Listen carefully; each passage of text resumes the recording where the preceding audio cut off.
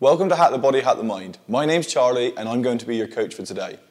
We're down at Origin Athletic and today we are going to go through the bodyweight squat. Act like that.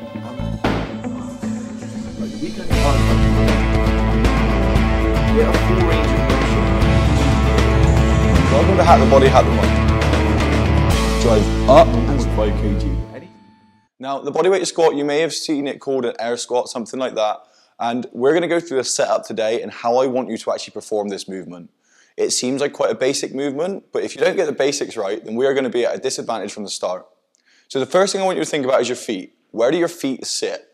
Now, your feet are basically going to go shoulder to hip width apart, okay? And it's going to be different to each and every person, so find your foot stance as you do it. There's going to be one that feels more comfortable to you. You may feel more comfortable going wider, you may feel more comfortable going narrower. What I don't want is your feet facing dead straight forward.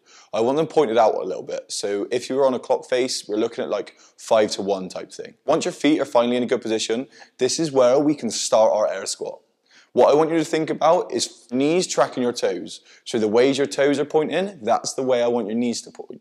So what we do is we take a big breath in, we peel our shoulders back and we keep a nice neutral spine throughout this whole movement. What I want you to think about is keep your eyesight looking either dead straight or look up a little bit.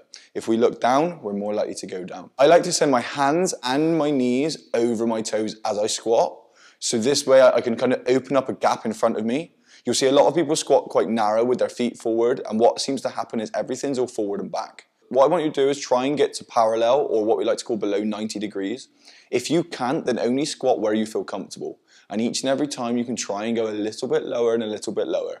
If you don't feel safe doing this, then what you can always do is put a box behind you and you can squat down to the height of the box. That may make you feel a little bit safer when you do this. This has been Hack the Body, Hack the Mind. I'm Charlie. You can find us on all different social media platforms.